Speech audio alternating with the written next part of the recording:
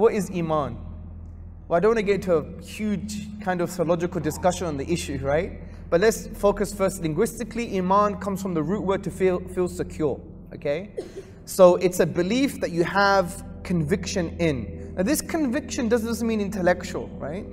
It's a spiritual type of conviction, because you could be convinced but not be able to articulate your reasons why you're convinced. Let me repeat. You could be convinced about something, but you may not be able to articulate why you are convinced. Let me give you an example. Who believes their mother gave birth to them? Everybody, right? My mother gave birth to me. Right.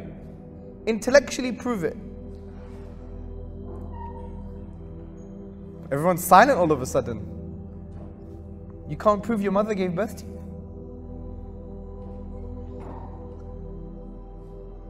Something to think about. Some people say, oh, I have a birth certificate. Well, that could be made up, right?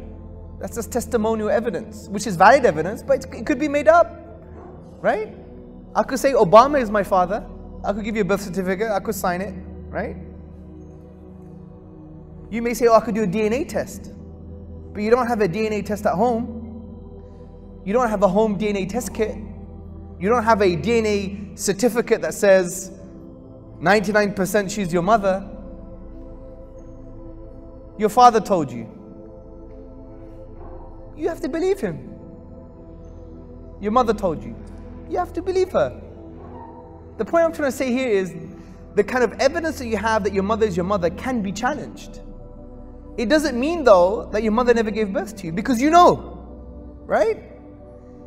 It's one of those things like, you know, the real world is real. Right? We're not going to start talking about, is this table real? Does it really exist outside of my mind? Yes, there are Western philosophical debates on realism and idealism. Is everything just in the brain, or do things really exist outside? But forget that, we don't have that problem in our tradition, yeah? So I'm only giving you this example to show that you could be convinced about something, but you may find difficulty in articulating it. Because I want you to realize there is a difference between knowing how to prove something to be true and knowing something is true. I repeat, there is a difference from knowing something is true and being able to convey that it's true. I don't want you to think it's the same thing. Just because you can't defend Islam, you can't rationalize or reason why Islam is the truth for you, it doesn't mean it's not true. It just means you may have difficulty in conveying it, difficulty in articulating it. It doesn't mean that it's not true for you.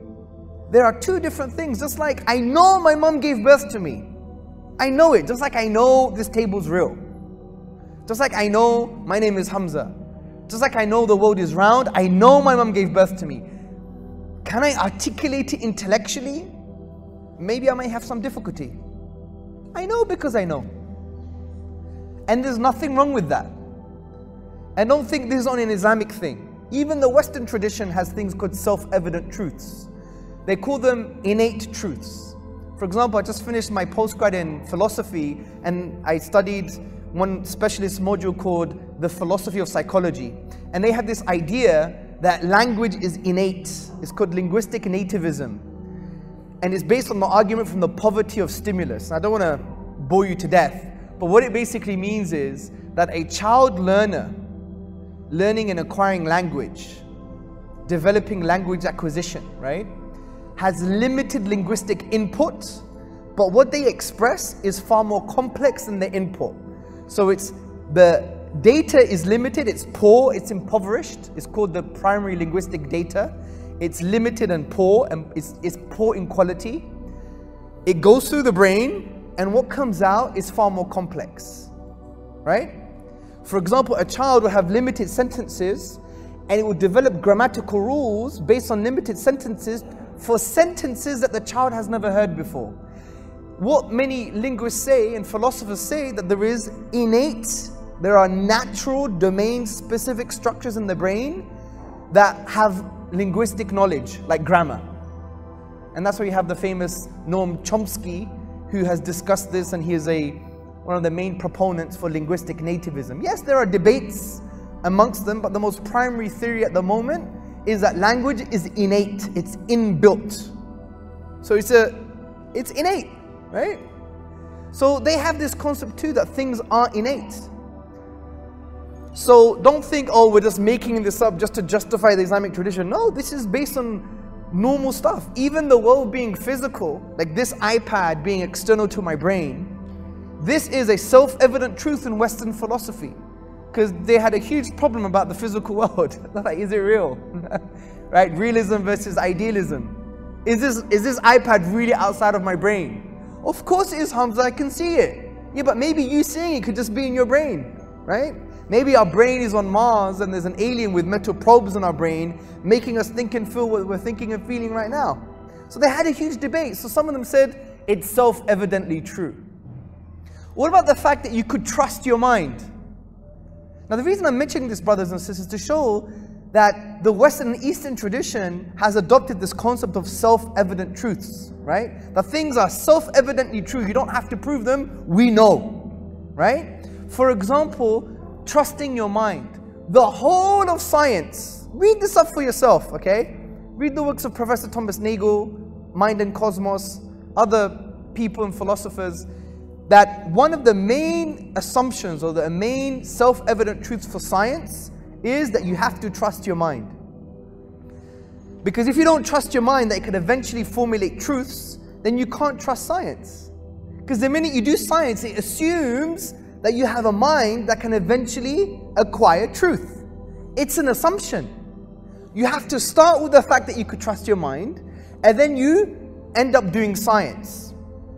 Now you can't say, well, science can prove you could trust your mind, because that would be a circular argument. You're arguing in a circle, because you first have to admit that you trust your mind before you do any science. This is called a self-evident truth. They have to accept it. They just have to accept it. Now, the reason I'm mentioning these things is to show that there is things that are self-evidently true, and you know they're true, but maybe you can't articulate that they're true. And the idea of things being self-evidently true is a universal phenomenon, from science to religion to philosophy. Everyone accepts that there are things called self-evident truths or innate truths. And this links to the idea of the fitrah, but we'll discuss this a little bit later. So, my point here is that we believe we have Iman, which means basically from the root word for something that is secure. We have secure belief in the fundamentals of Islam. So what are the fundamentals of Islam concerning Iman? To believe in Allah. We believe in Allah subhanahu wa ta'ala. We believe in His names and attributes. We believe He is transcendent. لَيْسَ كِمِثْلِهِ شَيْءٍ. We believe that Allah subhanahu wa ta'ala is unique. We believe He's uniquely one. We believe that He deserves to be worshipped. He's the only deity worthy of worship. Right? These are fundamental truths for us. We believe in Allah. We believe in the prophets and the messengers. And we believe in the finality of the Prophet Muhammad sallallahu alayhi wasallam. We believe in the angels. We believe in Allah's angels. In the revealed books, the Quran, the Torah, the Injil. We believe in the Day of Judgment. Every single one of us is going to be taken to account by Allah subhanahu wa ta'ala. And we believe in divine decree and predestination. Now let's summarize what divine decree and predestination is. Allah knows everything. He knows what has happened and what will happen. God has recorded all that has happened and all that will happen. Whatever Allah wills to happen, happens, and whatever He wills not to happen, does not happen. And Allah is the creator of everything. This is the summary of believing in the divine decree and predestination of Allah subhanahu wa ta'ala.